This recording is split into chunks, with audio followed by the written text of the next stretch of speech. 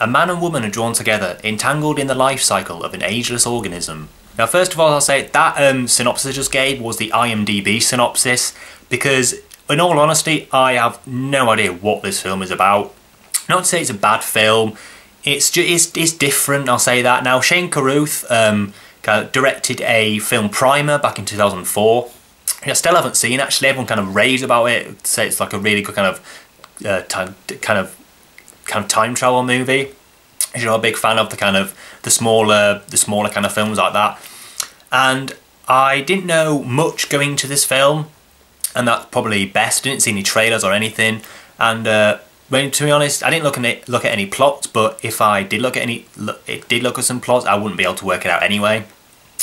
It's kind of a weird it starts off. I mean, it's easy to follow at the beginning, but when it gets into the second and the third the last 2/3, it all just kind of floats off, and I have no idea what's going on. So yeah, this man kidnaps this woman, somehow makes her ingest this worm thing that makes her highly suggestible, and basically whatever he says is like true, like in order to not being able to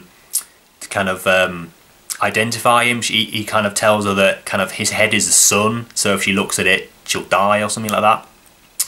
And then he makes her empty all her bank accounts and all the things, all the valuables that she keeps in her house, and makes her give it to him. And then it evolves into this weird thing with pigs and worms, and this guy takes samples of weird sounds, like he gets he goes into this tunnel and like these rocks slide down this metal wall, and records it. And basically the woman goes to him, and then he takes this worm out of her. Then she meets this guy, and they somehow feel this connection. And then after that, I have no idea what's going on. It's weird. It's one of those films that when I was watching it, it didn't seem it was anything really special. It was visually stunning though, really nice to look at. But it was one of those films that I don't know, it was one of those films that when I was watching it, I didn't think it was that good. But the more I thought about it, it was one of those films that burrowed into my head and would not let go for a good few days afterwards. I really wanted to see it again. I've already ordered it on Blu-ray, which is so I could watch it again. But like I said, it's one where when I was watching it, I didn't think it was that good. But thinking about it more, I knew more that was going on. Not that I actually know what the hell is going on at all. I was need a few more views of it, to be honest. But like I said, really visually stunning. This guy knows how to work a camera. There's no, from what I know, minimal. I don't know how much of it is CGI or which is actually shot, but really, really nicely shot. It's it reminded me a bit of a Terrence Malick film, no simple shots, but also one of those films that every shot means something, but you don't quite know what it means till the film's over, and then you watch it again and you connect the dots thing, which I really quite liked. It's one of those films that really makes you think. It really burrows into your head and does not let go for, like I said, I was thinking about it for a good few days. Shane Carruth also stars in the film as well as as the guy who meets his girl halfway through the film.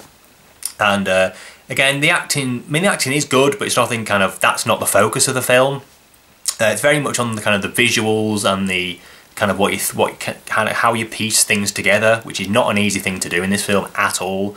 Like I say, there's no possible way that you'll know everything that's going on the first viewing. You have to watch it a few times to find out. I've only watched it once though, but I really want to watch it again, so like I say, I've ordered it on Blu-ray already.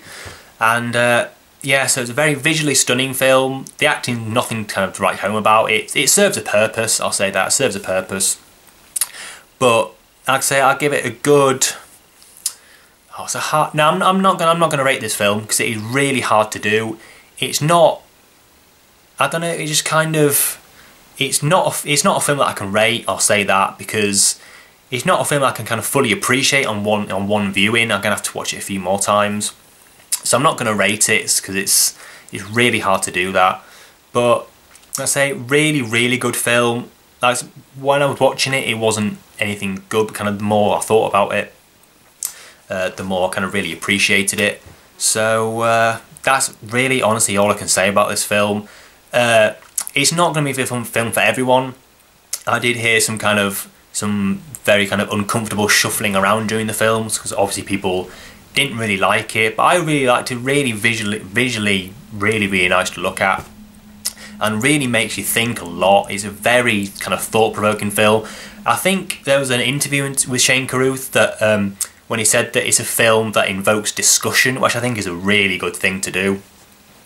I mean, I can understand people hating this film. I didn't think it was anything amazing, but when I was watching it, but I couldn't really recommend it to anyone.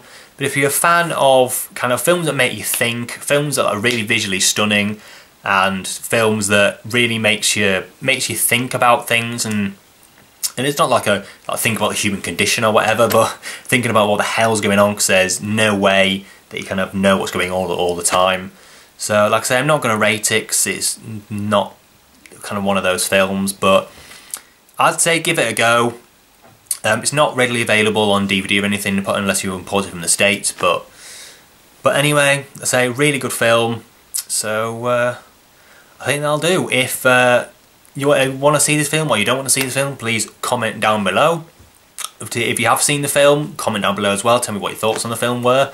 And yeah, as always, more reviews coming in the future. So until then, please rate, comment and subscribe, and I'll see you in the next video. Thanks for watching.